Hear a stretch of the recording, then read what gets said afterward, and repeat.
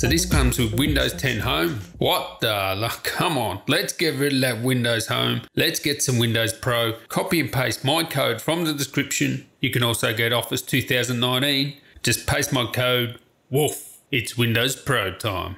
Okay, tally ho there. Now, as you can see, I'm recording directly into this MacBook Pro studio quality speakers. Well, are they? Let me know. So now we're actually going to see how this 16-inch MacBook Pro base model with the new graphics card and an i7 compares to the MacBook Pro 15 with Vega 20 and an i9. And I've got to say, I'm really impressed with the performance of this. For all intents and purposes for content creation, especially video editing, you're not going to notice the difference between the two. There is a caveat.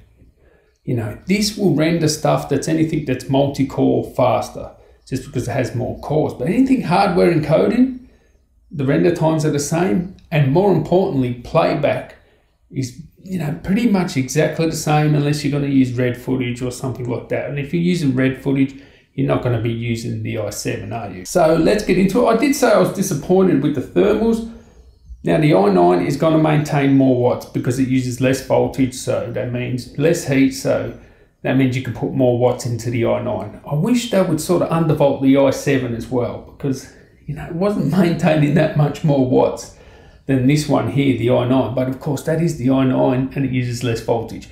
So anyway, that is what it is. Let's find out, is this any good for video editing and how it compares to last generations.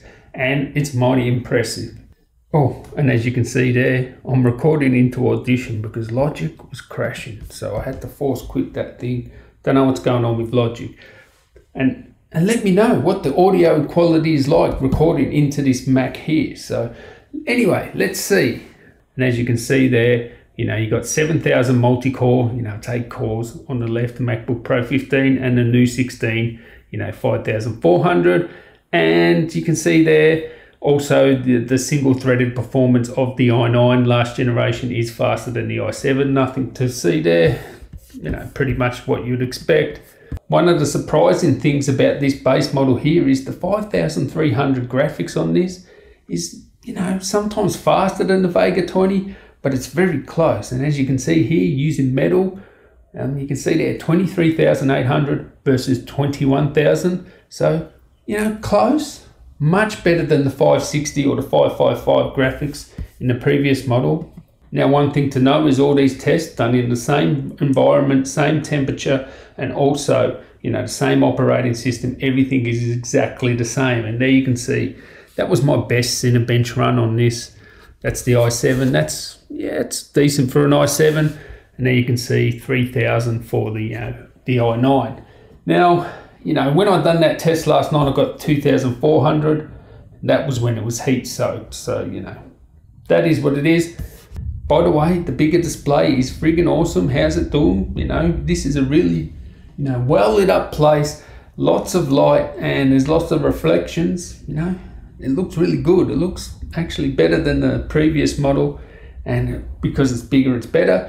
And as you can see here, Luxmark, the Vega 20, 11,000 versus 10,600 with the 5,300 on the MacBook Pro 16. So again, GPU wise, very close. Now, when it comes to Photoshop, here you can see the difference in the core count. As you can see, 900. I mean, how fast is that? My little baby here, Photoshop king, mate. Like absolutely blitzes, even all the best PCs and that. It just kills it for Photoshop, 900. And as you can see, this one here is 756. That is just the extra cores, right? If you have a look at the GPU score too, look at that, 69 here for the GPU score. And over here we have 83. So it's not just 100% the CPU. Also, for some reason, Photoshop likes the CPU, the Vega 20. It's probably the latency of the HBM memory. It really likes HBM memory. So, that's where it's getting the benefits there, extra cores and the HBM memory of the Vega 20, but Photoshop beast, right? Now, this is what impresses me most about this i7 with the new graphics card. Now, I'll get on to Final Cut in a sec, but as you can see here, the scores, there's not that much difference, 467 versus 435. Now, what you need to know about this benchmark is it tests everything. It tests GPU heavy effects, CPU heavy effects, encoding, it tests playback. That's the most important thing, right? This one is not going to be as fast as this in rendering. So the new 16-inch with i7 won't beat the i9 Vega 20 for exporting. But in playback, and have a look at that playback score, 52 versus 54, okay, slightly better. But generally in the timeline, you're not going to notice the difference between the two unless you're using red footage. Okay, red footage is very CPU heavy, so the extra 2 cores will help out.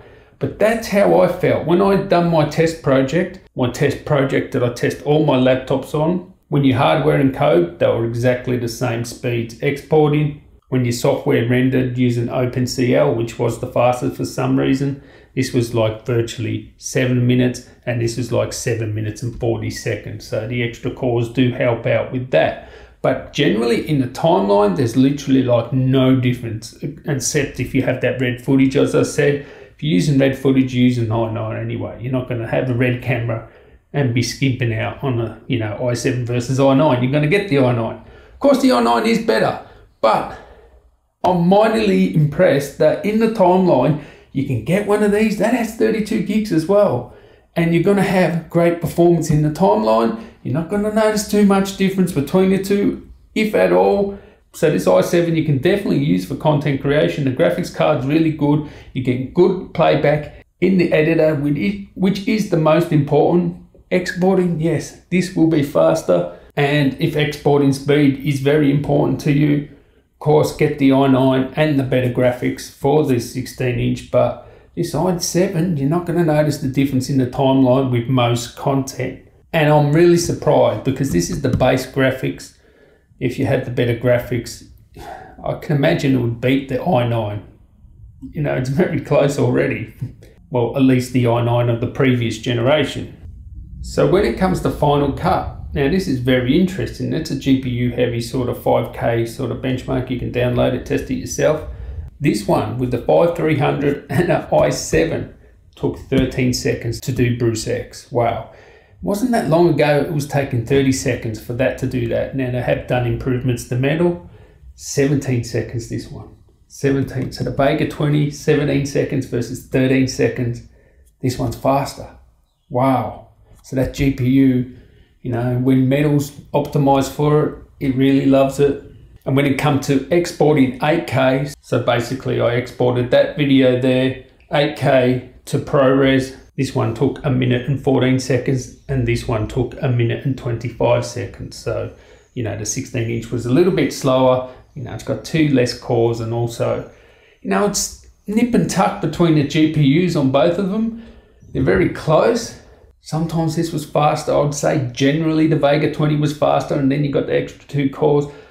But don't be scared of getting an i7 if you can't get to the i9. I do recommend the i9 and 32 gigs, but even with 16 gigs, this was performing very well. You'll be very happy with it. I'm very impressed on how it compares to last generation's i9, especially in the timeline. All right, exporting time's different story.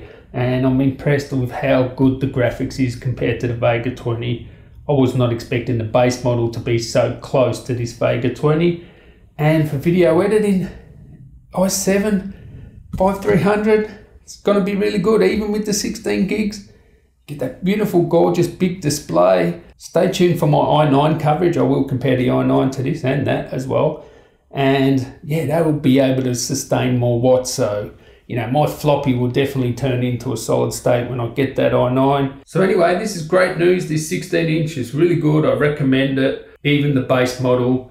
And let me know, guys, hello guys. How is this studio quality mic?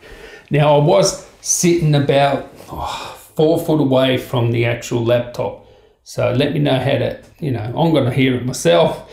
It's going to definitely be better than those AirPods. That was terrible, that audio and that. So anyway, catch you next one, guys. Stay tuned. Tally-ho. 1 foot away from the actual laptop and you're listening to the audio being recorded into it. And I want to know how it is now because the fans are actually cranking on. You might be able to hear my son in the background. maybe you can hear them, I don't know.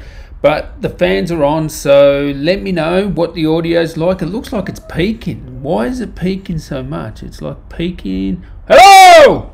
It's peaking. I don't know why the audio's peaking. It should be auto gain. So anyway, let me know how this goes. Actually, it's a plane.